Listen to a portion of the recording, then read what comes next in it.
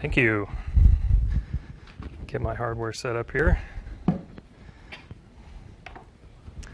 So the goal of ROSA is to unfurl for the first time in space a new solar panel technology, and while at the same time understanding better how this new deployment technology works in the space environment. So the primary technology that we're demonstrating on orbit is what's called high-strain composite mechanisms.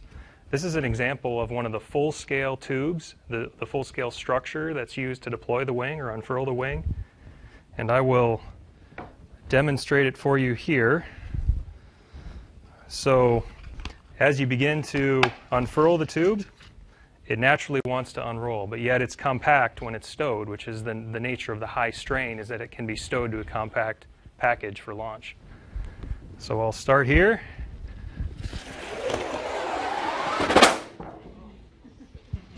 On orbit, we would deploy much slower than that. Deployment takes about 4 minutes on orbit. So there are several different science objectives we hope to achieve. One of them is that we want to better understand this deployment behavior. One of them is actually retraction, so you get a sense for how that works. So we want to better understand the deployment behavior, and the reason for this is large structures like this one cannot really be tested on the ground. They collapse under their own weight. They're designed for space loads and not ground-based loads. So engineers get around this today by adding some additional reinforcements to the structure, but that always creates questions of whether this thing will actually deploy reliably once you get on orbit and you remove these additional supports. So that's the reason why we really need the microgravity environment of space, and it's the microgravity combined with the extreme temperature environment that we really need. We really need space station. We really need on-orbit flight to test and demonstrate. So that's a full-scale tube there. This is a 1/10 scale model of the wing, and it gives you a better sense. I'll deploy it for you here. So that's essentially the deployed wing on orbit. Ours will be 15 feet long by 5.5 feet wide. So deployment is one of the science objectives. One of the other science objectives is to measure and understand the structural dynamics of this wing. So when a satellite maneuvers on orbit, it stresses whatever long structure is attached to it. That could be a solar array, it could be a reflector antenna, it could be a radar antenna, it could be a long instrument boom. It stresses that array, and that long structure responds by vibrating. I don't know if you could see that. But we really want to precisely characterize that vibration signature of this solar array wing. It's a characteristic of the stiffness and mass of the structure. And the reason is because satellite designers or guidance, navigation, control experts, they really need to understand those vibration signatures so they don't lose control of their spacecraft. So they have to precisely predict it. So we are gathering data on the structural dynamics to refine our prediction models to help implement ROSA in the future. So that's the second science objective. The third one is we want to better understand how the wing behaves when it transitions from full shadow to full sunlight. So a structure like this that's so thin, I mean these composites are only a few millimeters thick, this blanket material is only a few millimeters thick, that means it heats up really fast when it moves from shadow to sunlight. And that rapid heat up in a matter of dozens of degrees in a matter of a few seconds can again cause the wing to shudder a bit. It's what we call thermal snap. If ROSA happens to be attached to a telescope like Hubble, well, we don't want to bump the camera, we'll just put it that way. So we want to make sure that there is no thermal snap behavior on ROSA. But ROSA is primarily a power generating array. So we also want to measure the power production performance of this wing. And we're only populating it with about 10% fill factor of cells, which is about 300 watts. A full array of this size would be about 3 kilowatts of power. So we just want to make sure that those cells have survived launch, which can be on the order of 50 times greater than the accelerations on Earth. Pretty violent.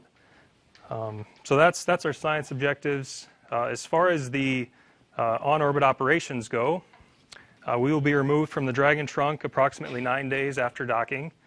After being removed, the ground-based robotic arm operators will position ROSA away from station.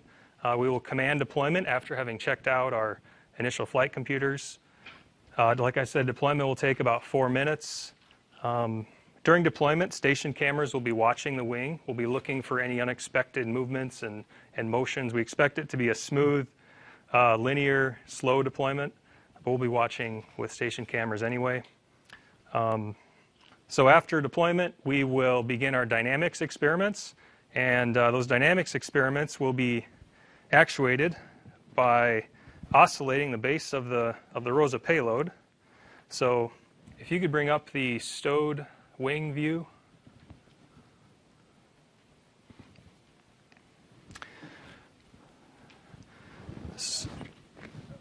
So there we go. So at the base of that wing is a motor that oscillates the base back and forth at a specific frequency. And what we're really doing is watching the tip of the wing moving back and forth as a response to that oscillation at the base. And we'll be doing that with some accelerometers, but primarily with a technique that we call photogrammetry, which can move off of that image. We'll get to the deployment in just a minute. We have a deployment video for you. So this is a sample of the actual blanket. So you see it's an open weave mesh, and there's a Kapton joined to that mesh, and then these photovoltaic cells. In this case, they're aluminum mass simulators. But you see those white targets there. We're using those for a technique called photogrammetry, where at least 2 station cameras will be looking at the wing at all times during these dynamics experiments, and it'll be tracking the position of these targets.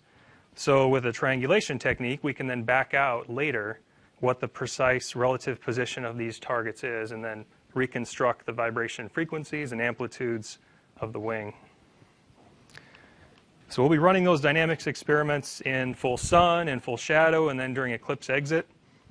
And that's basically our operations. So why don't we go to the deployment video? Give you a real-time sense of how this wing deploys. So that's the actual speed there. We have some dampers that restrain the strain energy in those tubes a little bit. So in the center there is that photovoltaic blanket, and you start to see some of those mass simulators unrolling.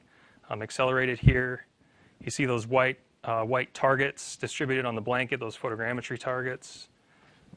And then near the end of deployment, the wing, I'll slow it down again here. And what you really see at the end is not much at all, which is a good thing. We want the wing to be nice and controlled, and we don't want any subtle dynamic motions near the end of deployment. So that's the ROSA experiment. I did want to mention just briefly a little bit about the applications. The fact that this is really is a multi-agency experiment. This wing has been developed by funding from NASA STMD, from the Air Force Space and Missile Systems Center, and of course AFRL, Air Force Research Lab, which is the primary sponsor. You know, the reason all those agencies are involved is because all satellites need power, all spacecraft need power. And the traditional method of generating power is solar panels that are constructed with these square plates that are accordion folded and joined with these mechanical hinges. But the problem is these traditional methods are bulky, and they tend to be heavy, and we just can't make them any bigger today than we just can't make them any bigger. That's what it comes down to. So ROSA solves this problem by reducing mass by 20% and reducing stowed volume by 400% over these traditional approaches. So there are some really cool applications. The commercial space industry, Space Systems Loral, for example, is considering ROSA for satellite TV, for satellite internet, and communications spacecraft. The Air Force is considering it to increase availability and access of GPS. And perhaps more exciting is the fact that ROSA enables scale up to much larger wings. So currently we're limited to about 15 kilowatts per wing. ROSA can scale up to 30, 100, or even 500 kilowatts per wing. And that opens up applications for things like solar electric propulsion. NASA is considering that for interplanetary missions. Certainly the Air Force is interested from a LEO to GEO transfer perspective. So there's some really cool applications for ROSA coming down the pike. But it's not just about solar arrays, actually. I mean, these high-strain composite materials are being considered for other deployable structures like reflector antennas and these radar antennas, solar sails even. So ROSA is a pretty cool technology that we're really excited about the potential applications coming down the pike. And I believe you have an image to show where it is on station. Yes, thank you. So this is a position of ROSA on station. And if we go to the next image, you can see two of the cameras that are pointing at the wing. So this is for the deployment and for the photogrammetry data measurements that I mentioned. So we'll just be hanging out. All right. And I know we have at least one question. Do you still have a question? That was it. Okay. You got it answered. All Okay. right. We've got one question over here. So I'm curious, since obviously you only have the smaller models here, with the one that's actually going to be going to the space station, what is the width of the wing when it's fully rolled out? 5.5 feet. That's the Width is 5.5 feet. Oh, I guess I meant to say the thickness of the wing. So the blanket itself, this is representative here. It's really only just a few millimeters thick. Even on the space station On station, one, it's going to... yes, that's right. It's a flexible blanket that has to be stiffened by tension mechanics, which is why you need the booms. Thank you. All right. Another one right there. So that's a beautiful design. I am curious because engineers always plan for things that fail, and part of what you're looking at is the things that can go wrong. Mm-hmm. What are the problems that you're kind of anticipating and bracing for? It's a very good question. So I'm very careful to explain this as an experiment, not a demonstration. Those are very different. In an experiment, we anticipate the unanticipatable. So we instrument the heck out of the thing so that we can capture any behavior that we may not even expect. So the dynamics is a big question mark. How does the fundamental frequency change when we move from testing on the ground to testing on orbit?